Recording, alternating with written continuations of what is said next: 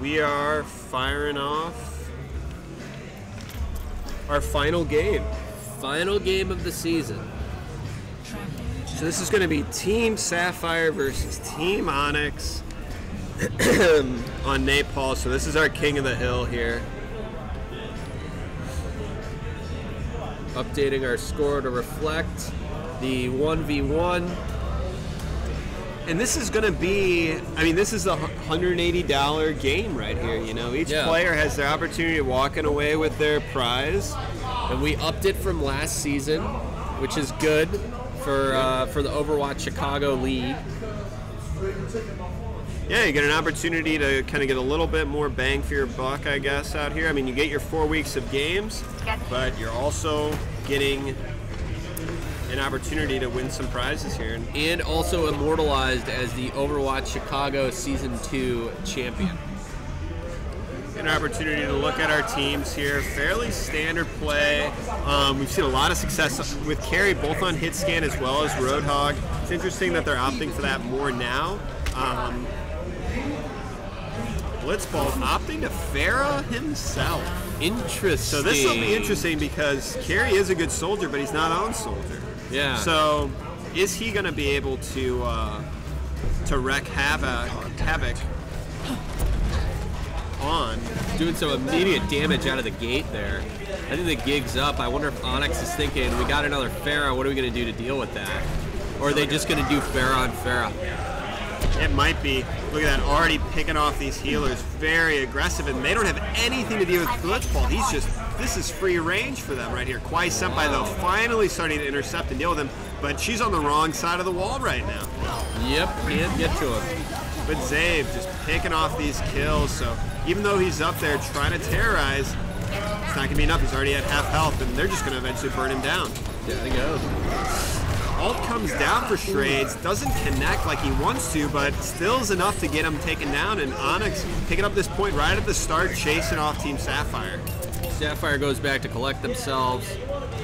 We got Will, who's probably at 90% charge right now. 65 close. Yep, and already at his ult nearly, so. Oh, carry with the missed hook there on the right-hand side, which is a good vantage point for the Farah and Soldier players along that right there. Shrades get the Discord Orb and down on health. Shield is dropping, and Will with that ult right in the middle. Doesn't manage to do anything, but Free Straws really pays off there at the end there. Swinging it again with Ninja as support. Popping these ults is definitely paying off for him, but they also have Irritable's res, but Irritable goes down, which means that Ninja is able to successfully get his team moving. I think Zabe is probably just trying to extend a little bit longer, but he gets taken down too. Now, Team Sapphire has an opportunity to get a little bit closer to winning these matches.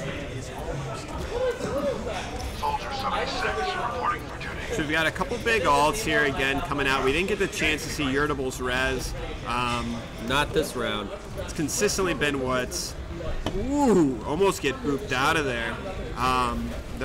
This Team Onyx is not used to having to deal with a Farah, but they're going to have to figure something out, and Shrades almost has his ult up here to deal with it.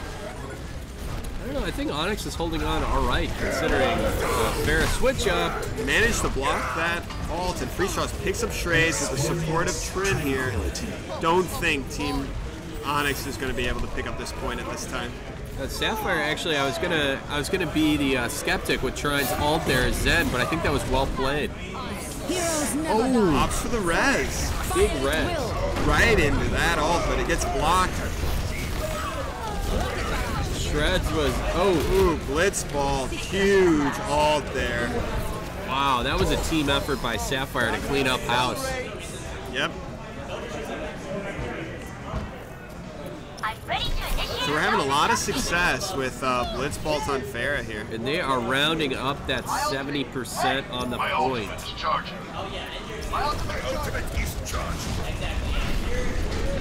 Onyx still has more than enough opportunity here to give another shot.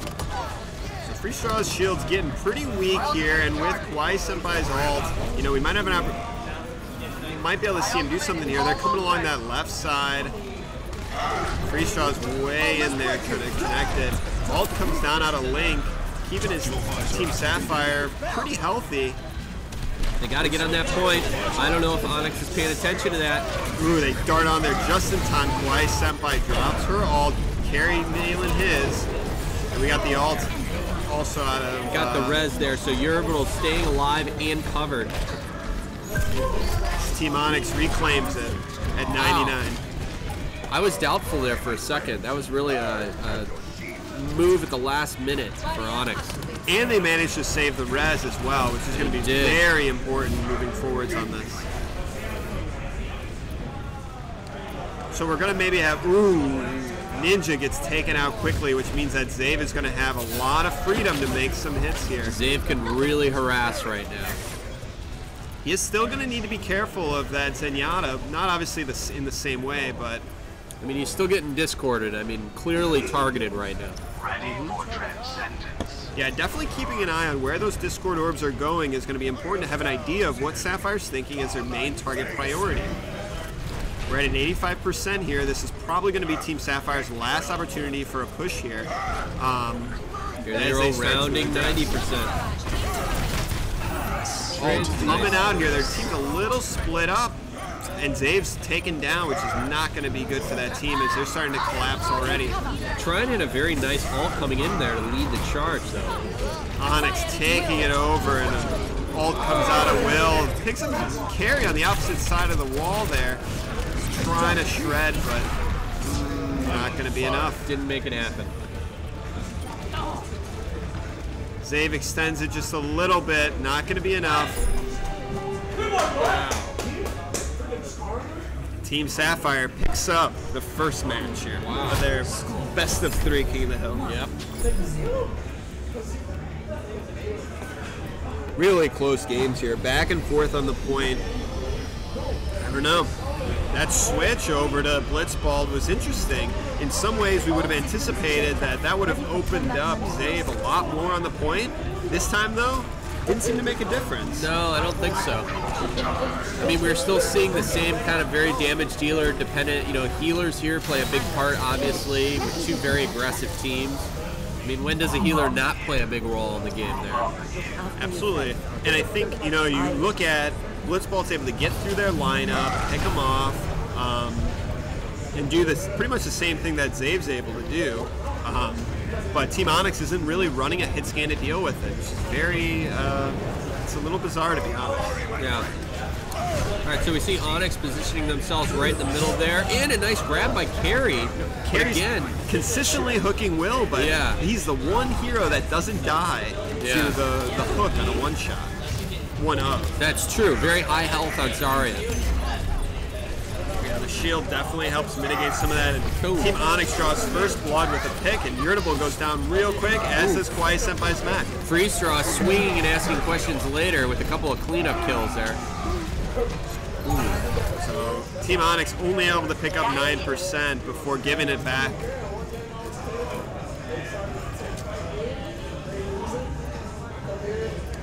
Team Sapphire, very dominating retake there. Ooh, we've got Dorkosaurus way out of position here. Really lurking. I wonder what they're thinking.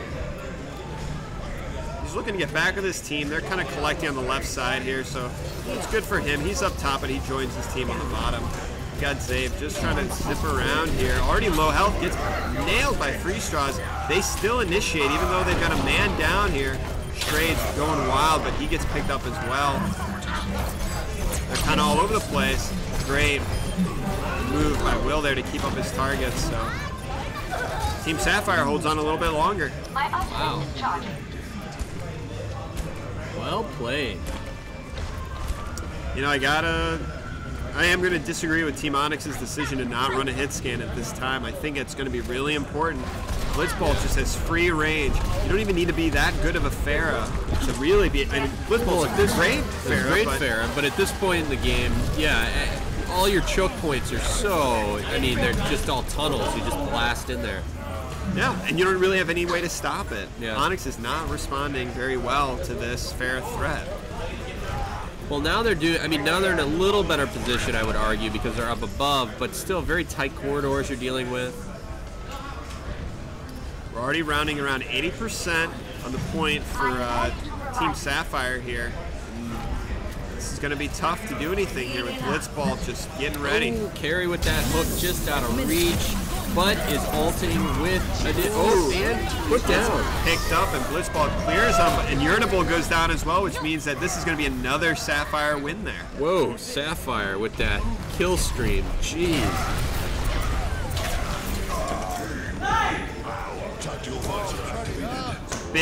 Big pickup off Sapphire there. Big win there. Wow. That was very commanding by Team Sapphire. You know, I'm going to recall, though, the last week's games where they played. This, I think, happened, and I think Team Onyx actually walked away with a victory. Did they do a reverse sweep? Onyx came back and won game 3. So they've been behind before and been able to come back. We definitely did not see them crumble. So again, though, what we're seeing out of Team Onyx now is, oh, there we go. I was just gonna say, I think you just can't do things this way. And you know what? Trades on Roadhog. This is really his hero. He is not a Rhine player. Yeah, this will be some good hooks here. So keep your eye on Shreds. Yeah, he is. This is, I think, much more in his wheelhouse. They obviously lose the Rhine, which is going to be difficult to deal with free straws, but they might be thinking, you know, let's play the heroes we're comfortable with, the people that we like to be, and let's deal with it that way. Yeah. But free straws already picking up Kawaii Senpai, but Zave now. Zave and free straws trading big blows at the beginning there. And Sapphire's up with one more off the point. Oh, look at that.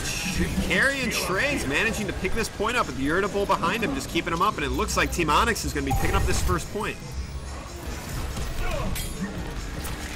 So they might be thinking around much more comfortable players than we're used to. Trin a little bit out of position here, but he's getting some good support by Blitzball to keep him up. And they're being threatened in this tiny little room here. Sapphire's really putting the pressure in there. But Zave from the back, nailing these shots. He's going to have his ult up soon. Trying to deal with Blitzbolt a little bit. Is able to connect, catches him on the wall with the punch to take him out. With the punch is the insulting last hit. There we go. Zaves loves that position up there. Look at that ult coming down, picking up a lot there. That's going to completely stop the Sapphire push. And Onyx knows their limits. They go right to the doorway just to taunt him just enough. Wow. But that scatter right there is going to be huge. That's going to buy more percentage, more time for Team Onyx to get that much closer to getting the point. Team Shrade's running out there.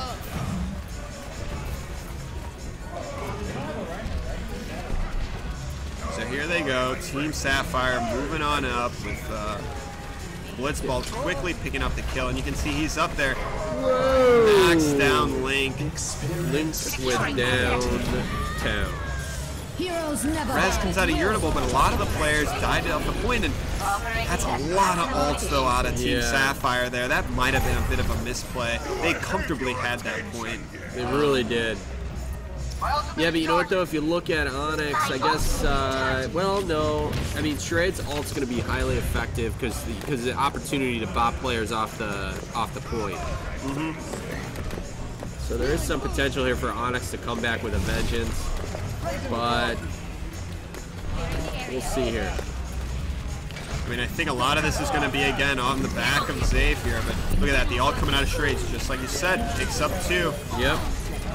And look at him chase him back, and Sapphire just doesn't have an ult to deal with this. Onyx just kind of walked on in there. Yeah, they blew a whole lot of ults to deal with this, and Link is already taken out, which is big heals that they need. If you notice there, I was going to say, if we're looking at ults there, we've got a heal ult coming up from Dorkasaurus and then Lucio, as well as Kenwa Senpai can throw an ult to get people off that point, too. Gotta be careful, though. Zabe is lobbing a lot of shots. Ooh, there we go. There goes. In a really awkward position there. Doesn't catch anybody, but we're down to the last 7, 8, 9. We're on overtime on the point right now. As Team Sapphire is starting to collapse, Irritable gets taken down, which means this is probably going to end up to be, oh, maybe not. Ult coming down. Whoa, Will is the only one left. And goes down. Looks like this is going to be a Team Onyx pickup right here. Ooh. Bringing this to a 2-1 game. I like this play out of Onyx. Onyx said no, you're not going down. There's the meta, and then there's play the heroes that you're good at, that you're comfortable with. That's what we're seeing now on a Team Onyx. Which I have to suggest for those of you that ever struggle or feel the tilt, there's always that just play what you're comfortable at and see where the cards fall. Obviously, you can't all just go in one direction. Can't all be Winnow. Yeah, you can't all be Winnow. But there's times where this really does work. Yeah, you have a lot more comfort on your heroes. You feel like you can make it work, and that's what they're doing. Obviously, not having a Rhine is not an ideal situation, but if you're a better Roadhog than you are a Rhine, play to your strengths, and he's still a powerful force. Wow, Carrie's really going out there. Immediately knows probably Zave. Well, Zave went center. I was going to say, I think Carrie was anticipating the Zave there. Or playing with Zave, rather. You can see Freeze Straw's barrier going down there. Just a lot of the team is keeping distance from Freeze Straws, which allows them to pick them up. If you can notice, they're on both sides of it here. Now they're starting to collapse on this point. They got to be able to deal with Blitzbolt, though. With Carrie still up, he's likely able to connect those things. And you can see, ooh, Blitzbolt's up there doing a lot of work. But I don't know if it's going to be enough as Zave returns here. Ooh, already getting the ult from Blitzbolt. Does a lot of damage, even picks up that final shot. Yeah. Zave is still up there, though, saying no. We'll see. Not enough to hold it solo.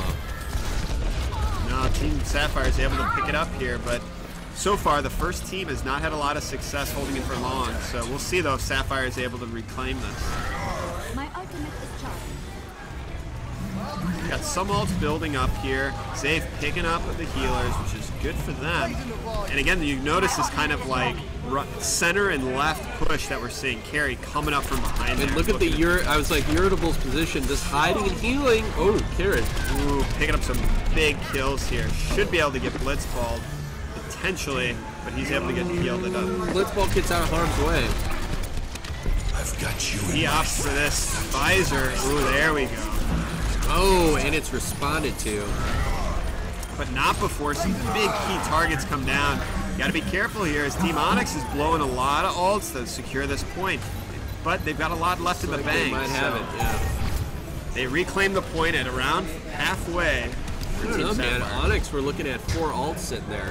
I was gonna say, they luckily only pulled 2 and they had 4 in the bank, so they're in really good shape. Uh-oh. Look at this, lobbing shots from big distance there.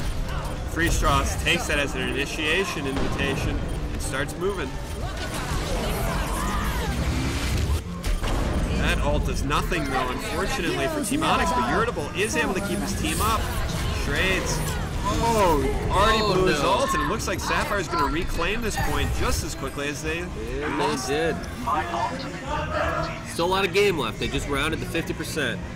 But now they're looking, if they can hold this all the way through, they are going to be the winners of Season 2. 40% away. They're closing in slowly. You know Onyx is feeling that pressure right now. Oh, yeah. Guys, we got to have that coordinated team push we just saw in the last game. Well-timed shots by Zave. We can see they're starting to push on this right side here.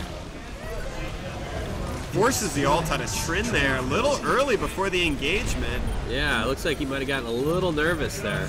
That's okay. Twice sent by those out of mech, which is not good for them. Zave, though, trying to just get his ult up. If he's able to connect this, it's going to be really hard. Ooh, stops the beat drop, but Zave defensively ults, but he gets taken down. Irritable does not have res up, and this team is starting to fall apart. It looks like Team Sapphire is going to be our Season 2 champions. And it looks like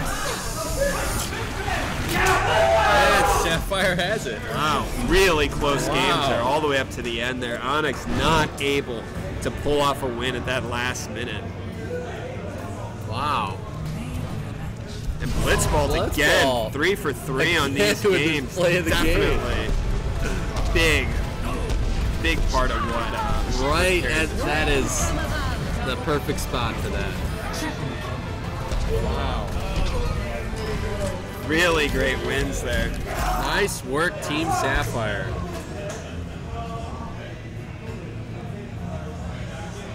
All right, so it's a big congratulations to Team Sapphire there, who takes our grand finals 2-1. Some great plays there. We still have to decide who our hero highlight of the game is going to be. Absolutely. So if you guys have thoughts, opinions, definitely put them down there. I mean, looking at the game so far today, I mean, Zave obviously comes to mind as somebody who I think really is an exemplary player. Did he get that in Season 1 ever? I don't think so. Well, we'll look through that. Yeah. Irritable with the heals.